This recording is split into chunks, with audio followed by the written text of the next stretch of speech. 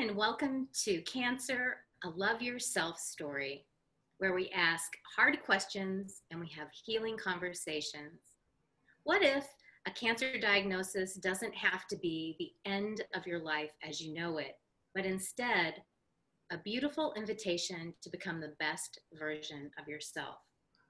Well, today we get to talk to a cancer warrior and an all-around amazing woman, Karen Hall, who runs Cancer Support Team, a nonprofit organization that helps women with wigs and in actually multitudes of other ways. She's a cancer survivor herself, and she's agreed to meet with us today to talk about her journey and the hope that she spreads throughout the community. Her Chicago-based 501c3 is an amazing organization that I've had the privilege of just barely opening the door to witness. And I'm telling you, there are some healing conversations going on here. So Karen, welcome to the podcast today. I'm so honored to have you. Thank you so much, Julie. It's such an honor and a privilege to be here. Thank you. Thank you. So I guess the first thing that I want to talk about is I'd like to hear a little bit about your cancer journey and what led you to this method of service, how you serve the community. So tell me a little bit about yourself. Well, my cancer journey started in 2005. I was working at a very high demanding, very stressful, task driven job. And so I was put on medical leave. And during that time, I said, okay, this is a great time for me to do my annual checkups. And so it was time for my mammogram. And so I went to get my mammogram. And of course, we get the ultrasound. And then I had to go back and get the biopsy, and then once you get the call that says you have an appointment on this day and this time, you knew it was serious. And so that's when the surgeon told me that I had breast cancer. From the time I took the mammogram until I was told that I had breast cancer, my life was just terrible. It just went upside down. I was scared because all I knew about cancer was you die, and so that was my whole knowledge base about what cancer was. And so after being diagnosed with stage 0 breast cancer, I went home. I did the whole ugly cry, why me and all of that other stuff, and I was thinking about my family, how is my family going to handle this if I die? And then I decided, okay, so what are you going to do? You're going to fight. You're going to fight because you want to live. And so that's when I became my own advocate.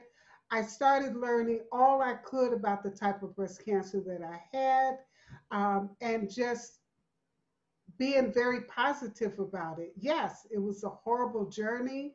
I wouldn't recommend it on anyone. But I just decided I'm just going to be it. And that's all it is. So I ended up having a mastectomy, reconstruction. After my reconstruction, about a year, I developed an infection. And so I had to have corrective surgery. And then after the corrective surgery, I took the tamoxifen for 5 years. All was wonderful, I did my 5K walk, I was like, hey, cancer is behind me. My whole life is in front of me. Let's do this, I tried to go to a support group at that time. And I was like, I'm not like these people. I'm not, ashy, and still have my hair and all of that, and I wasn't doubting them, but I just couldn't relate at that time, not knowing that 3 years later, I would have a recurrence of cancer. And at that time, it was an aggressive tumor on the same side as I had my mastectomy. Then I had to go through the chemo and radiation and Herceptin and the surgery, to remove the last part of the tumor. That's when my life literally turned upside down. It was just so hard for me to grasp that I caught it again. I was stage 0 the first time. Who would ever thought that I would have to ever deal with this again? Because if anything, that was the best stage to be. Yeah. So let me ask you, when you had stage 0, did you have, and you said you had a mastectomy, was that just on one side? Yes. So then, Yes. yeah. So then the cancer returned in the other breast at that No. time? No. The What? cancer returns on the breast chest wall. Wow. So it was on the same side as I had my mastectomy, but your breast goes all the way up here. They still consider that your breast chest wall. And so the tumor was here. And how did you discover it? I seen a little bump, right? And I was like, oh, it was itching a little bit. It's no big deal, you know. And then my friend, she says, that little bump up there looks like it's getting bigger. I was like, no, it's not. But don't worry, I'll look at it when I go to the doctor. And so when I had time to go to the doctor, I went to my primary, and I was like, I don't know what this is, and he says, well, I don't know, but it's on the same side as you had your mastectomy. So he sent me to the plastic surgeon. Um, and I went to the plastic surgeon, and he said, no, it's nothing I did. So he immediately called the hospital where I originally got treated and talked to the oncologist nurse. And she called me on my drive home and said, Karen, you have an appointment tomorrow to come in for a mammogram. Wow. And then it started with the mammogram, the ultrasound, and the biopsy. And once they did the biopsy, they did determine that it was cancer and it was a tumor. Yes. So did you have another surgery then to follow? Yes, I started with the chemo. I went through my chemo process, the Herceptin for a year. And then after radiation, I had the surgery because they waited until the end because to seeing how well I was doing as far as the chemo, it shrank the tumor, a little, and then after the radiation, it did shrink it some more, but there was still just maybe 1 or 2 centimeters left, and so that's when they decided to do the surgery. I don't think that people realize, I know I didn't realize at the beginning of my cancer journey that this stuff was going to take so long. I thought it was going to be like a bump in the road. I'd be back to my 70-hour work week. All would be well. And then my doctor said, oh, basically you're going to have to write off 2017. And I'm like, what? 2007? That's a whole year. What am I supposed to be doing with that? So I don't think people understand how seriously just treatment after treatment after treatment depletes your spirit and all of your body changes that happen. So what did you experience with that? Oh my God.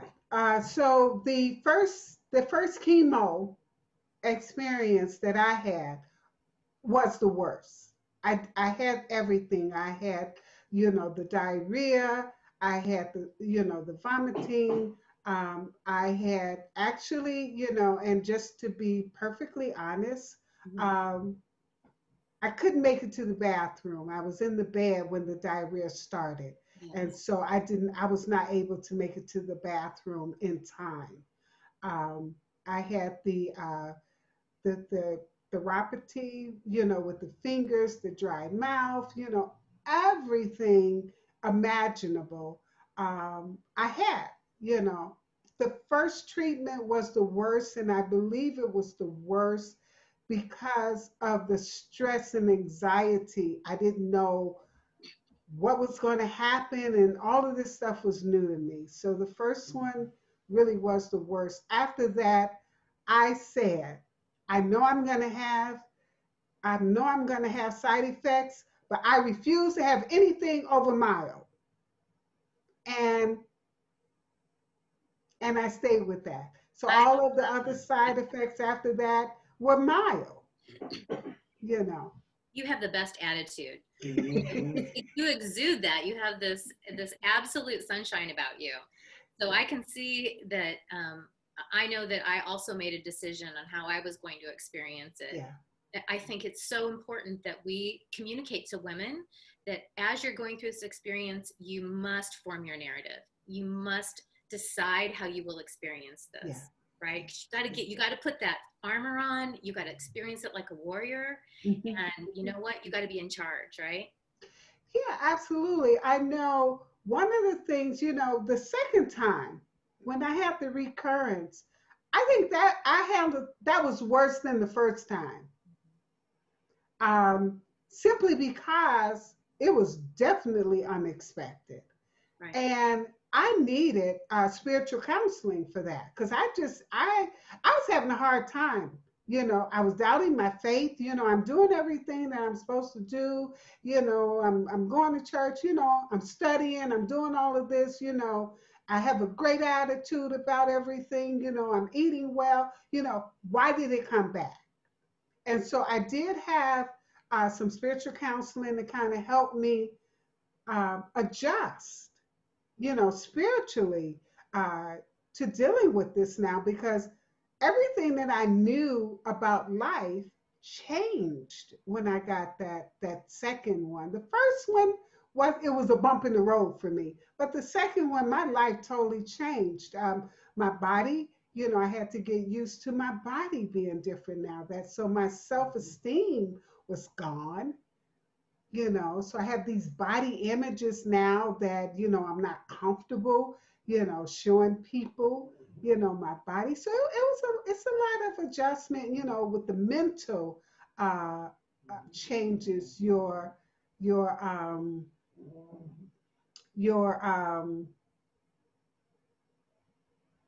oh, I just lost my thought.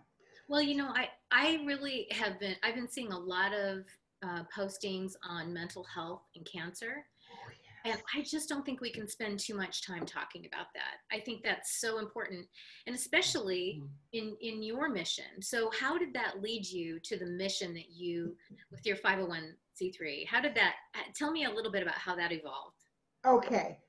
Actually, it started after my first diagnosis in 2005, I guess, because I handled it so very well, or at least I presented myself to the public so very well, because we still have those inner battles that we're doing.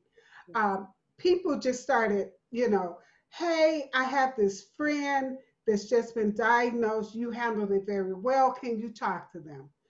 I have this person I'm working with. Can you talk to them? So at that time, I just I started being very vocal. I did not want it to be a private thing because I didn't want to suffer in silence. And so I was open to helping other people. So that's when the desire to do this really uh, came in my heart. And then when I went to Cancer Treatments of America, they offered a training session for laymen, for churches to start their own cancer ministry. And so that's when I was really started getting serious about it. So I was the director of the healthcare ministry at my church, which was doing essentially the same thing, supporting uh, families exactly with that has been diagnosed with cancer. And then after that, last year, I decided uh, to provide this type of service independent of the church. That's absolutely beautiful. And I would like to mention that you have a cancer support group for cancer patients once a month, and you also have a cancer support group for caregivers once a month. Yes. And then I think you just shared with me that you also do something on Thursdays and Tuesdays, right? Yes. You're busy. Yes. So what I do on Tuesdays with my church, I am a licensed UFBL teacher. And so this semester, I'm teaching a forgiveness course, which is so awesome because forgiving yourself, even with the cancer diagnosis, You know, we like to beat ourselves up about it. You know, how did this happen to me? And so you have to forgive yourself and just understand where you are in order to move forward. And so I'm involved, I'm facilitating that class. And then on Thursdays, I'm part of a group that's called Thankful Thursday with the Gildas Club. And the Gildas Club, I've been a volunteer with the Gildas Club for 7 years probably. And part of what I do for them is I do their outreach, going out into the community and sharing information about the Gildas Club. And also, I'm part of their panel that they use for survival speakers when they need to send a survivor out and do a presentation. And so I handle that as well. So the Thankful Thursday is just an awesome group of ladies that we get together, and we every week we have an opportunity to discover what we're so thankful for. You know, and we all think it's the big things, you know, and just being thankful that I'm able to get up today, just being thankful that my best friend called me today, you know, something just as simple as that, just to make you feel better about yourself. That's beautiful. I'm actually doing a gratitude challenge on social media starting on the 22nd. Yes. And so it's a 30-day challenge. We're going Okay. to make something that demonstrates our gratitude, and then we're going to use it on our Thanksgiving table. So it's going to be beautiful. So Oh, hopefully you'll get something that we could maybe do together. That's kind of cool. yes. Yes, Um, that sounds awesome. yeah. So, I want to just back up a little bit when talk about one of your missions that really caught my eye, and that's how you provide wigs for people that are in the middle of cancer treatment. So I guess what I want the audience to know is, how does a woman feel when she loses her hair? I know, like for me, it was my favorite thing about myself, and that was one of the most challenging parts. I was so freaked out about losing my hair. What was I going to look like? And that sort of thing. But you help ease women through that transition by helping them feel more empowered and beautiful and in charge of how they look. Yes, So yes. tell me a little bit about how they feel and then what you do to help. Okay, so how this whole wig program came up. Before I started Cancer Support Team, uh, I still am a volunteer for American Cancer Society, and I was part of their wig boutique. And what I found with that is that women come in that has been newly diagnosed, they're afraid, you know, um, they're scared. They it's just another loss. You know, you've been told you have cancer, right? Now you've been told you have to go through treatment. Now just you're losing something again. Now you're being told that you're going to lose your hair. Not just the hair on your head. You lose all of the hair on your body, which makes you look totally different than what you're accustomed to. And so providing a wig helps a woman get that self-confidence about themselves, give them the drive to want to continue on fighting the journey of living, is what I call it. It helps them to find that inner beauty that is within them, that oftentimes get overshadowed with all of this physical changes that we go through. And And don't so you that's why I thought it was important that I'd start that. don't you feel like it's just a tiny bit of normal in the middle of Yes. all the crazy? Like, okay, I know that all of these things are, I'm now, like for me, I felt like Frankenstein between all the surgeries Yes. that I had. Yes. And I felt like I was so out of control. And it was the one thing that I could do that made me feel just the tiniest bit normal. Yes. And so you provide this sense of, ah, okay, I can just rest in this. Yes. And I did things like I bought wigs, like a pink wig, and I bought a red wig. I always wanted to be a redhead. And so it's a huge service.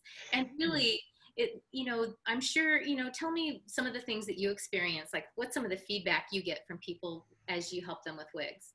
Well, I help them to just talk about it, Mm-hmm. right? I had this one lady. She was we didn't talk. We didn't speak the same language. So her husband came in, and she had long, long, long black hair, and she was very despondent about that. And I had said to her through him is that he says I try to tell her she's beautiful without the hair. I says, but you don't understand. She's lost yet another part of herself. That's part of her identity, Right. you know. And so we help her kind of find her identity, as you said, back, you know. And she just started smiling once I put the wig on her, and you seen all of the life comes back into her face, she felt happy again, you know. And I said, if she wants to wear the wig to bed, let her. If whatever it takes to make her feel good about herself, Yes. yeah. So and it's an opportunity for you to try something different, as you say. Yeah, absolutely. So I am super excited to announce that Karen has agreed to do a wig demonstration, because I remember when I was picking out my wigs, I didn't know how to take care of them. I didn't know how to put them on. I didn't know any of that thing. So are you ready to do your wig demonstration? Yes, absolutely. So I'm going to stand up. And I think you have a special guest, right? And I have a special guest, and Miss Sandra is my Hi, special guest. Sandra. Hi, thank you so much for being with us today. How are you? I'm good. Thank you. How about you? Oh, good. God bless you. Are you in the middle of treatment now? No, Oh, thank goodness. no. Thank goodness. Okay. All right. So you are going to be our model. And Karen, and for those of you that are going to be listening on audio, make sure you come back and watch this on the YouTube channel or the podcast on Podbean. You're going to be able to see how we do this. And Karen's going to give us all the tips and tricks of how you successfully wear a wig. Mhm. So I'm just preparing myself because of the COVID-19 naturally. So we both put on our masks. And prior to the meeting, of course, on the phone we have to talk about to make sure that she hasn't been exposed to COVID-19, no fever, or been out of the country or anything like that. And so we have both, agreed that we're good. And so all of the answers are no to that. And she has her mask on, I have my mask on. And by me touching her, I'm just being secure a little bit, and I put my gloves on. So the first thing we do is we find a wig. And so Sandra, she went on our website and she de- decided that this is the wig that she wants. So the first thing that we do in order to put the wig on, we lay it flat. And the tags the tags are the back of the wig.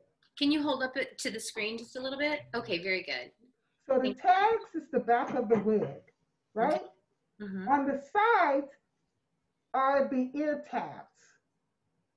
And so to put the wig on, we take the ear tabs and the back and we place it on the head as such. So I'm going to demonstrate on Sandra. So I noticed she has a cap on. Does that happen all the time? I guess Yeah. if you're bald, do you still wear a cap? Okay. Oh, yeah, that's a good question. So, for the demonstration, definitely we always ask to wear a wig cap. Most people do wear a wig cap. There are several things when it comes to a person that does not have hair. Mm-hmm. Okay, there are certain couple of options that they can use. There is it's called a wig band that goes around, and so that grabs the wig and keeps it on your hair. on your head, especially if you um, do not have any hair. Another thing that we can use, or I found the trick, is just to use a cotton scarf, and you place the cotton scarf against your head, because our head is really tender at times when we lose our hair. It's very, very tender. So the cotton feels really good on your head. Then you would place the wig cap on. Then you would place the wig on. Okay. Okay. Okay. So we're going to take the wig and we're going to place it, start from the back. The wig from the top should be about 4 fingers between the top of your eyebrow and your natural hairline. Okay, so that would be a good placement where the wig should go. All right, check the tabs on the side. Once your 2 ear tabs are comfortably in front of your ears, that indicates that the wig is on straight. We make sure that the wig is pulled all the way to the bottom. And now you can adjust. It's not on.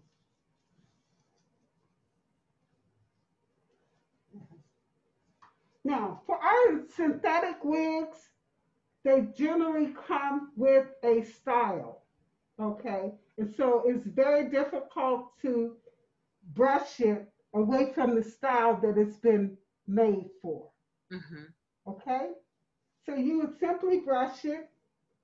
And so we're going to ask Miss Sandra to turn a little bit toward so that we can see. That's gorgeous. I love it. I love the color. To brush, to get the hair out of your face, we simply take it and we brush it, right? So it really just kind of depends on how a person wants to wear. Now, how do we maintain this wig? Study says that every 6 to 8 wears, you should wash it. How do you wash the wig? You take a tablespoonful of shampoo and you put it in cold water in a sink or a basket, and you make sure it's nice and sudsy, and then you place the wig with the cap up, down, and you submerge it into the water. Do not rub, and do not twist. So now, if it's a little tangled, you simply take your fingers and you would just wipe in the direction that the hair is flowing.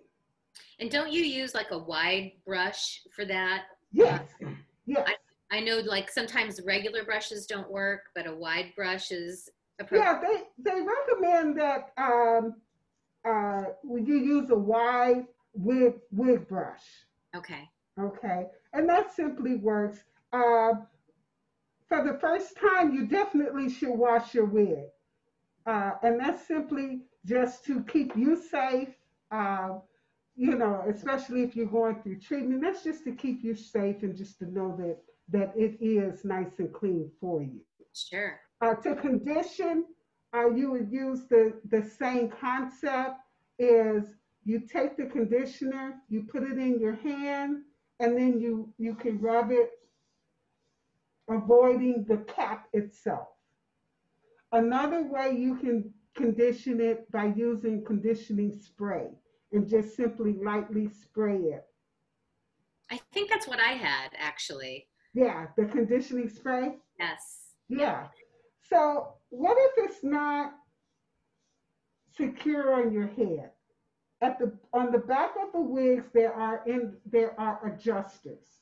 So you can adjust it so that it can fit comfortably. You don't want it too tight, and you don't want it loose where if you shake your head, the wig moves.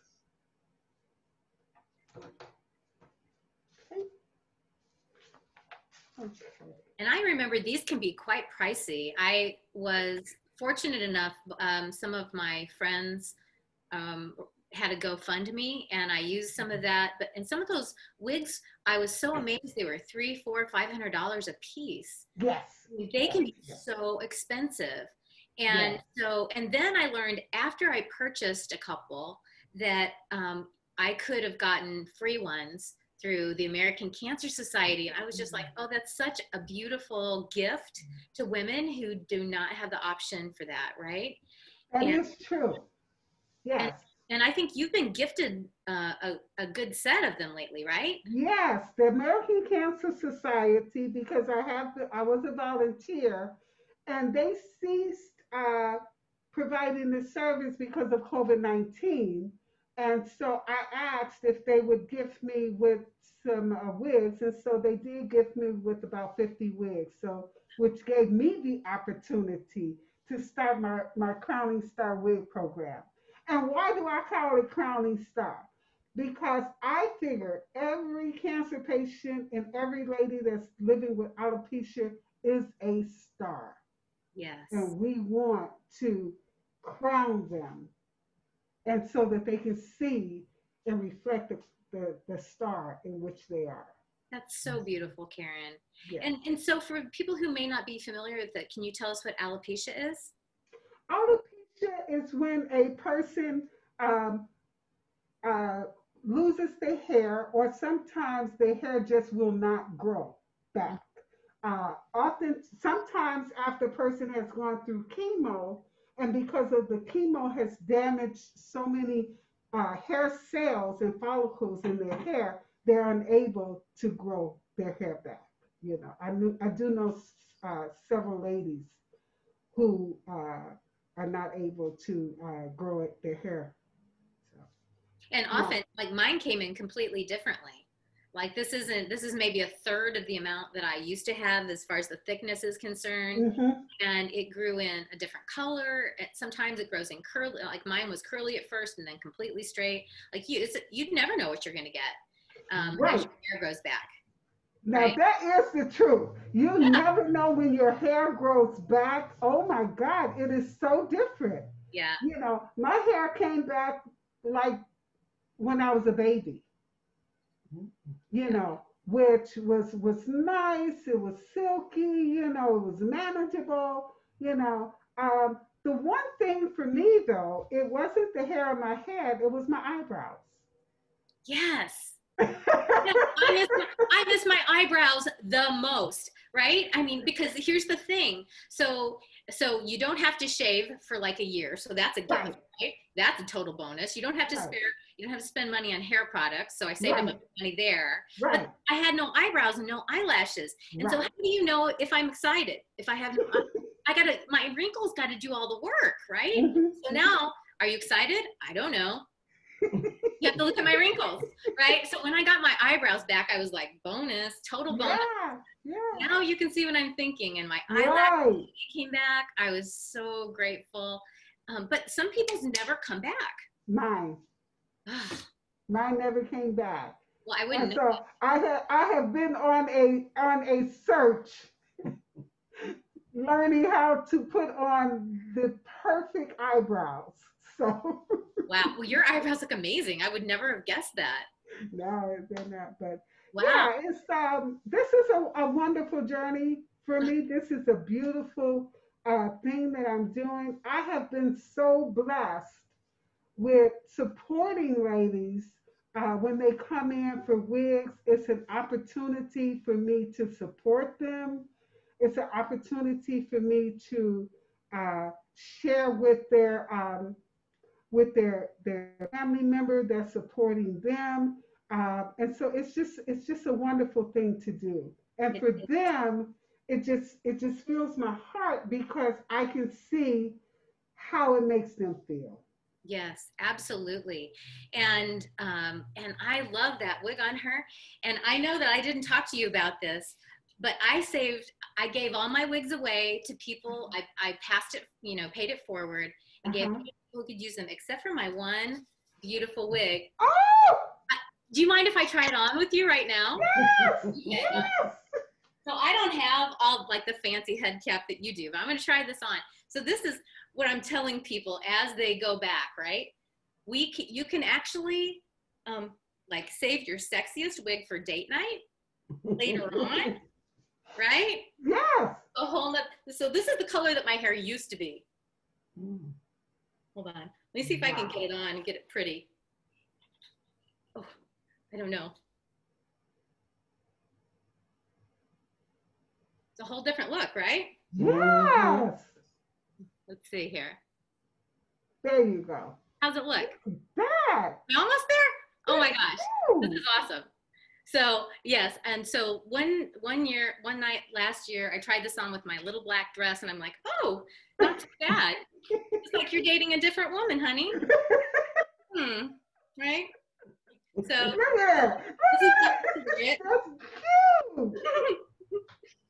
Yeah, see, that's the benefit of having long hair. You can Yes. it's so versatile. Yeah. Mhm. Yeah, I'm digging this. So yeah, so fall in love with your wigs. Fall in love with your new look.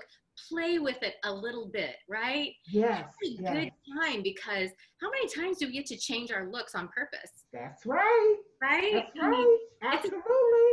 so let's just take a negative and let's flip it to a positive, and realize that I can only see myself like in a 1-inch thing. I have no idea how this really looks right now, but I did have a good time.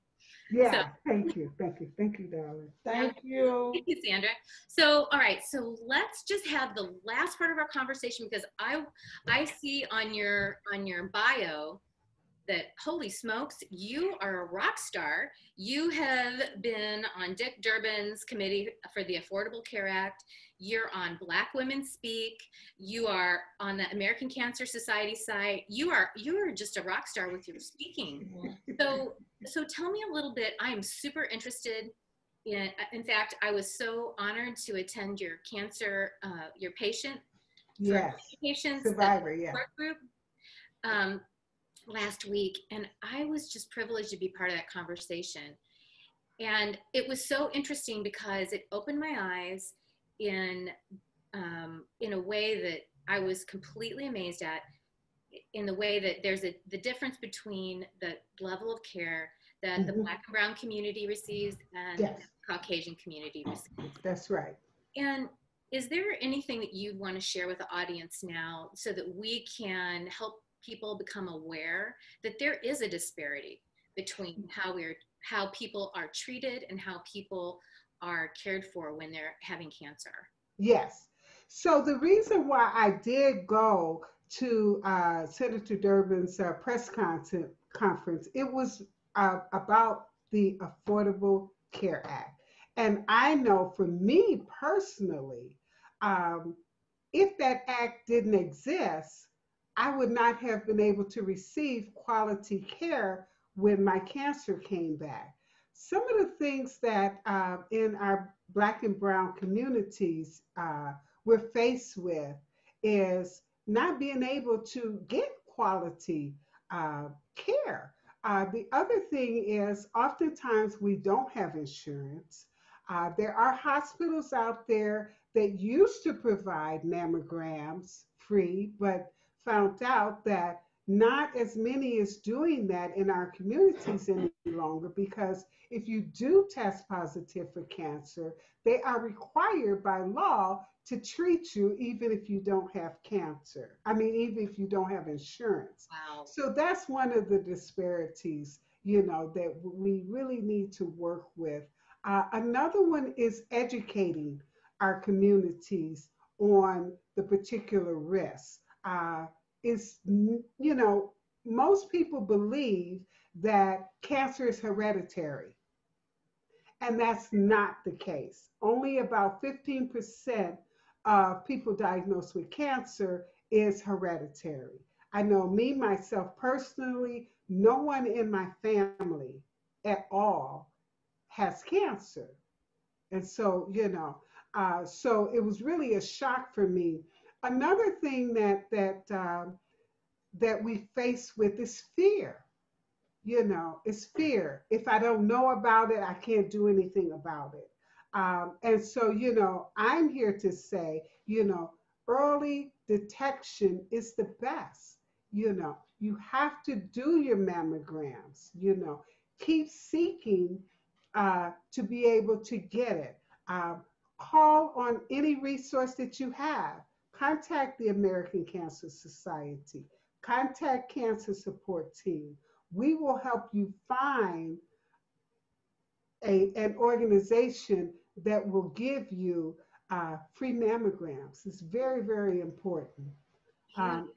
I do understand that um, women are getting diagnosed, they're younger. They're younger now. And then those that are diagnosed that are younger, their cancer is more aggressive, And so it's important. It's important that we keep that act. It's important that we educate our communities on the availability of good health care. That's important. And if you don't trust your team, go somewhere else. Amen. I am big on that. If your team doesn't feel like your family, then you need to find another team. That's right. I was so blessed to have the most amazing team. And a lot of people don't understand, when you go through cancer treatment, you don't have one doctor. You have like That's right. 5, right? That's you have right. your breast surgeon, your plastic surgeon, your oncologist, your radiation oncologist, your physical therapist. So you see a litany of people. Yes. I mean, like, you got to put them on your Christmas card list because you see them so often, right? Yes. And yeah, so I will say, yeah, I was so very fortunate. But for people that have no insurance or little insurance, or maybe not great insurance, they don't have those. I'm finding, as I'm getting out into the community, that they're not having these great experiences. Yes. So my passion is creating community so that we can support each other and figure it out. So I love the fact that you will help people find a place to get mammograms. And I love the way that you advocate for your community. So tell me where we can find you. So, Cancer Support Team, our physical location is in Dalton. Our mailing address is 430 East 162nd Street, number 179, South Holland, Illinois 60473. Our website, and please visit our website. We have wonderful wigs on there. We call it the Crowning Star Program. Our website is www.cancersupportteam.net. If you like to reach us by phone, our telephone number is 708-580-6456. And our email address is contactuscst@gmail.com. And how about Facebook and Instagram? We are on Facebook, we're on Instagram, and we're also on Twitter. Oh, beautiful. So we are connected Yes, any you way that are. you want to reach us. We are here to support you. Oh, that's so beautiful, Yes, Karen. yes. Thank you so much for being such a beacon of light in the community. Thank you. And so just very quickly, if someone needs assistance, what's the best way to reach out to you? I know you have all the platforms open, but what's the best way? The best way, if they need assistance, is to call 708-580-6456. Okay. I man that line on, immediately, and I will get back to the person as soon as possible.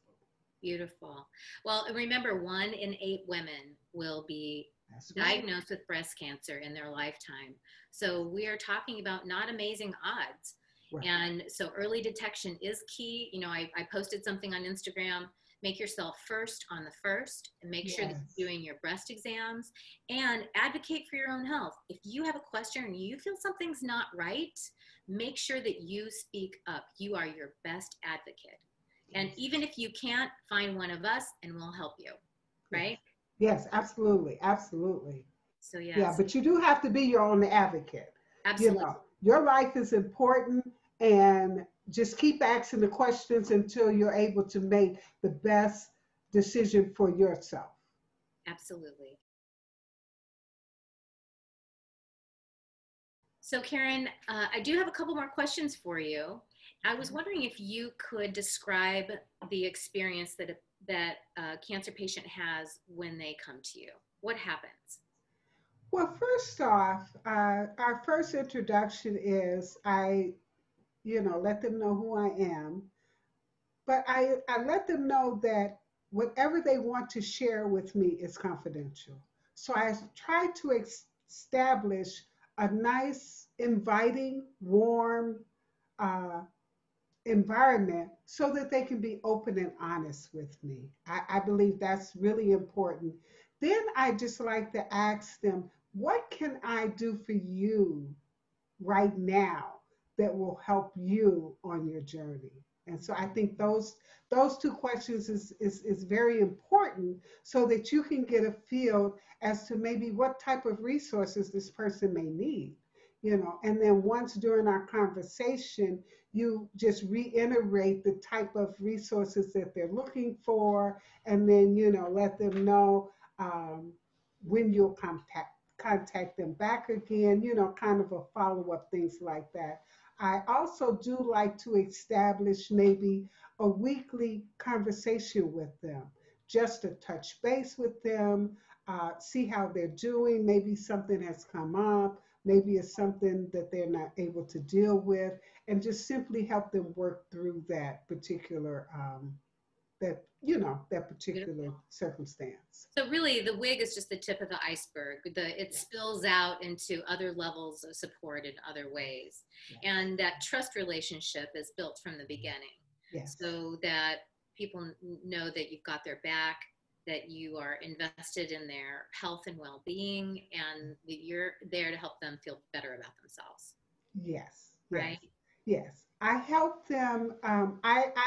I often tell ladies that I'm the person you call when you are too afraid to talk to your family about something. Our family just simply wants to know that we're gonna be okay. So a lot of times we're not honest with them how we really feel.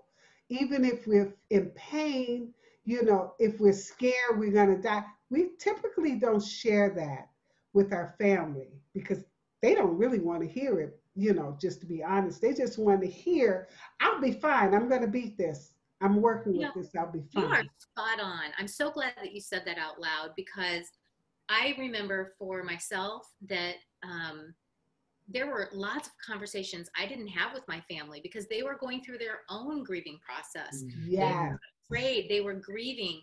And the last thing that I wanted to do was to bring my grief to them. And so the best thing that you can do actually is to connect to a cancer care community Yes, because right. people who know what you're going through, they can help lead you through it. You can learn from people who had the same situation as you. Hmm. Hmm. You can get Hmm. all kinds of tips and tricks. So if I feel like every day I got smarter, Yeah. uh, but I didn't have time to take care of like my family's emotional needs because I had to focus on myself. Right. Right. I mean, Right. there were times that I was just army crawling out of bed because that was the Hmm. best I could Hmm. do. Hmm. There were, it's hard. It's a lot harder Yeah, than people I think. think I think I try to share that this is a time for us to be selfish. Mm. As women, we're nurturers, and we take care of everybody, you know, and we always, whatever our needs are, we put those last, in front of the kids, the husband, the job, in front of everything.